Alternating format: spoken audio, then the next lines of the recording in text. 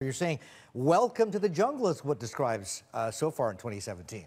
That's actually the exact phrase that we used to describe this year back when we put the year ahead out back at the end of November, early December of last year, knowing that we would get so many more of these sorts of, whether it's geopolitical events or even domestic related issues, all of the complications going on in Europe, and we can run through French elections and all the other things that we knew were coming. Welcome to the jungle is appropriate because you feel very uncomfortable in a jungle. It's a place where you've got loads of mosquitoes flying around, you don't know where the tigers are lurking, coming to get you.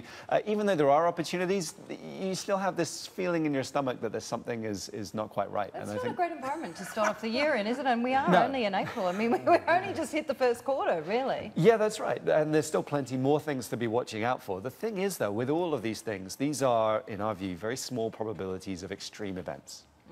And I would put that exactly on the career issue. This is not something new. It's been an issue for a long time. There are some new elements in it, in that we still do have now the third leader in place in North Korea, and also a relatively younger person. And at the same time, you do have the new leadership in the US. So it's getting used to the new balance of how exactly the interactions go. But at the end of the day, you usually do always end up with coming back to the negotiation table. And that is something we should also be watching for, even if we are feeling pretty uncomfortable right now. How much insurance would you be putting in your portfolios now based on that assessment? Because I mean, you know, from what you're saying, yes, we're in a jungle, so it's uncomfortable. However, it's not really that bad when you look out into the future. Well, you've got to have some sort of coverage and have something to try to be able to mitigate some of these risks and certainly be wary of them. But to say, oh, I'm going to do nothing because there's so many things that could go wrong, I'm going to hide under my bed, you can't do that either. And I think for a lot of investors this year, there's been lots of frustration since the start of the year. All those people that were long dollars,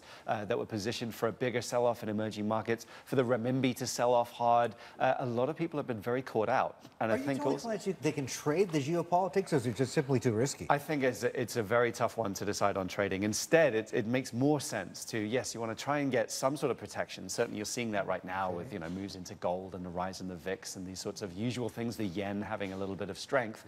But you also need to be thinking about, well, what else is coming this year? Are we going to get another leg higher in the US reflation trade or not?